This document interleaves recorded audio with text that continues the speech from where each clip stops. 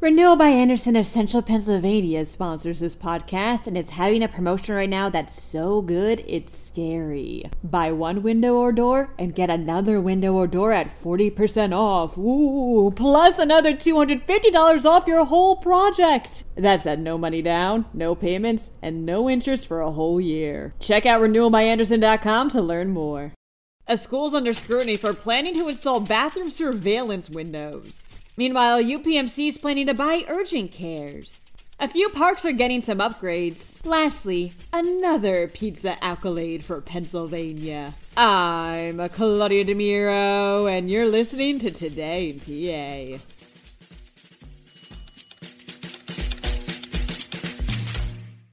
The Southwestern School District in York County is planning to install windows in its gender-inclusive bathrooms, allowing for people to look inside, reports PennLive. The school board ordered this $8,700 installation so students using it can be surveilled, but only in the public areas of the bathroom, i.e., those outside of stalls. Additionally, privacy will be added to stalls too, so there's no view into them. Board President Matthew Gelazila explained to PennLive via email that the purpose of these windows was so that employees would be able to better monitor kids for prohibited activities like vaping or bullying. Critics, however, are accusing the school of invading kids' privacy. It's also, according to them, a concerted effort to monitor and intimidate LGBTQ students. Southwestern has previously been the topic of conversation in such issues in its other policies, like when it passed a measure earlier this year that requires teachers to inform parents if their child has requested to call themselves by a different name or pronoun.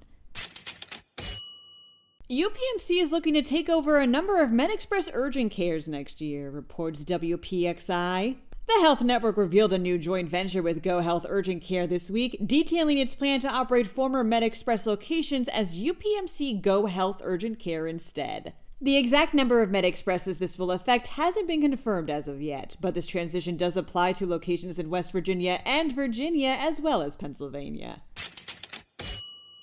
It was September 2022 when the State Department of Conservation and Natural Resources announced the creation of 3 new state parks: Susquehanna Riverlands in York County, Big Elk Creek in Chester County, and Vosburgh Neck in Wyoming County, states the York Daily Record.